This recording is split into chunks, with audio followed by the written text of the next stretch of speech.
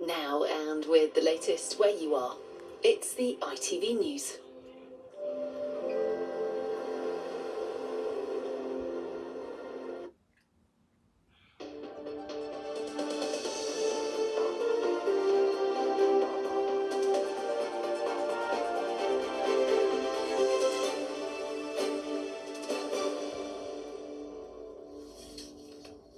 Good evening.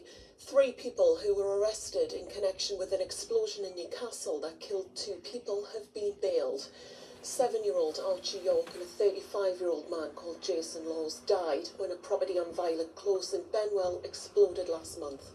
3 men arrested on suspicion of manslaughter and the production of cannabis have been bailed pending further inquiries.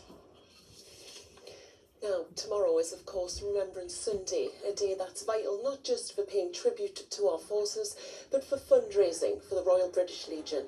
And very few have been as dedicated as 85-year-old Vera Parnaby from County Durham. She's been volunteering for nearly 80 years and has raised more than £1 million. Tom Barton went to meet her.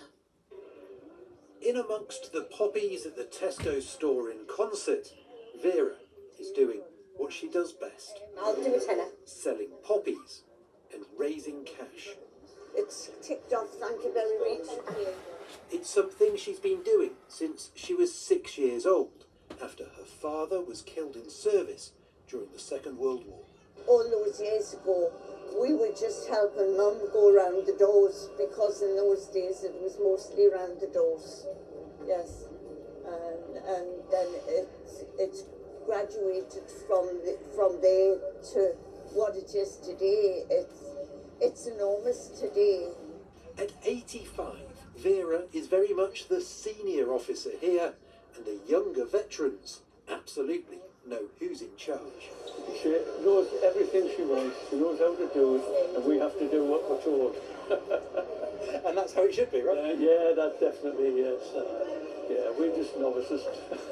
She might not have served in the forces, but she brings some military discipline to yeah, she has her own ways, and that's it.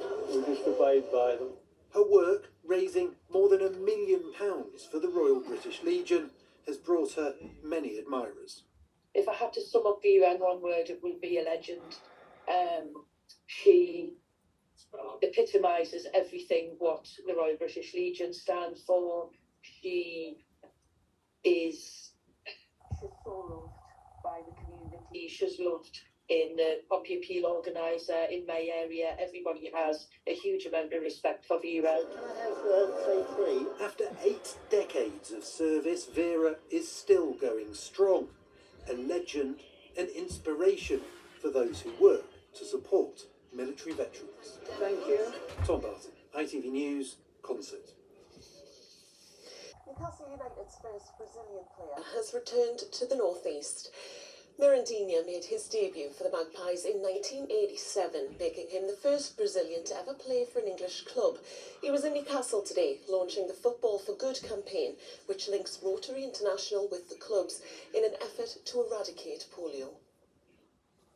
Newcastle was the best moment in my football career. I was very happy here, not only with the club, but with the people in the town, and I never forget Newcastle.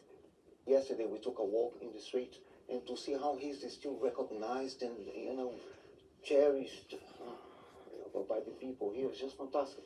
So that's football, and that's the spirit we need for humanitarian causes. Our ultimate goal is to bring awareness and to raise the vaccination levels.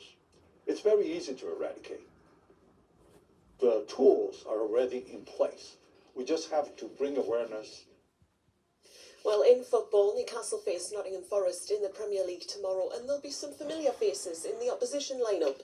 After leaving Tyneside, Chris Wood is one of the league's top goal scorers, and Elliot Anderson will also be lining up for the home side. I think Elliot was a sale that we didn't want to make. No one at the football club internally wanted to make that sale, but we had to. And Chris felt that he wanted that opportunity to play week in, week out. But as I said, I don't think there was any ill feeling. It was all with each other's blessing. Well, playing today were both of our championship sides. League leaders Sunderland hosted Coventry, where the game ended 2-2. Borough took on Luton Town, and it was another goal-studded game, with 5-1 at the Riverside. Well, that's all from the newsroom today. We're back tomorrow night at 7:15. Tori will take you through the weather, but have a lovely evening, and I'll see you soon. Bye-bye.